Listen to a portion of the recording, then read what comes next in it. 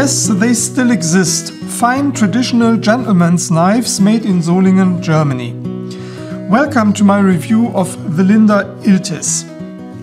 After reviewing a Linder fixed blade recently, we are now going to take a look at a folding knife that is manufactured in Germany's capital of cutlery. Linder can look back on an almost 150-year history.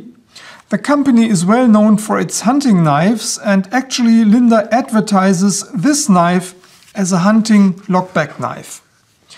The hunting context is also reflected in the name. Iltis is the German word for polecat.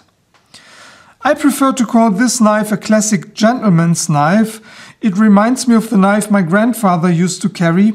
Maybe that's why I picked it. Let's quickly go over the specs. The closed length of this knife is 9.5 centimeters. The total length is 17.2 centimeters. And the blade length is 7.7 centimeters. The blade thickness is 3.1 millimeters, but as you can see, the blade slowly tapers towards the tip. The weight comes in at 86 grams. Just for a quick size comparison, this is an Opinel number 8, and this is the mighty Buck 110, the father of all lockback knives. The overall handle shape is symmetrical. It slightly tapers towards the blade.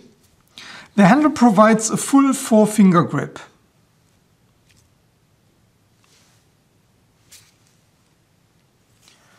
As for the handle construction, it comes with two full-length brass liners and nickel-silver bolsters at both ends. It is a pin construction. Here we've got a round shield with the Linder logo. The handle is available with different types of wood and also with stag. The wood used here is partridge wood, which is a deep coffee brown wood with a layered structure. The light here doesn't do it justice, so let me show you the handle in bright sunlight. Partridge wood is used for heavy exterior construction, marine work, flooring, railroad ties, turnery, and tool handles. The grain has a resemblance to partridge feathers, hence the name partridge wood. The Iltis is a lockback knife, which gives you a little extra peace of mind in terms of safety. Opening and closing are very smooth.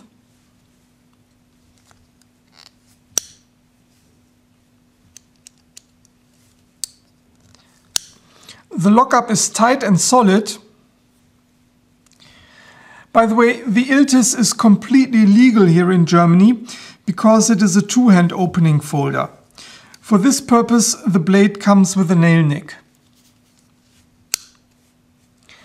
The blade shape is a draw-point blade. The blade is flat ground. The blade steel is 1.4110, which is the German DIN number for 440A stainless steel. Admittedly, it's not a high-end steel. Sure, 440C would have been a better option in terms of edge holding, but I think for a light-duty gentleman's knife like this, the choice of steel is acceptable. You can definitely get it razor sharp. The build quality is excellent. Everything is nicely rounded and flush. There are no gaps. The blade centering is spot on. Some people may consider the Iltis an old-fashioned knife. I would call it a truly timeless design, classic and classy at the same time.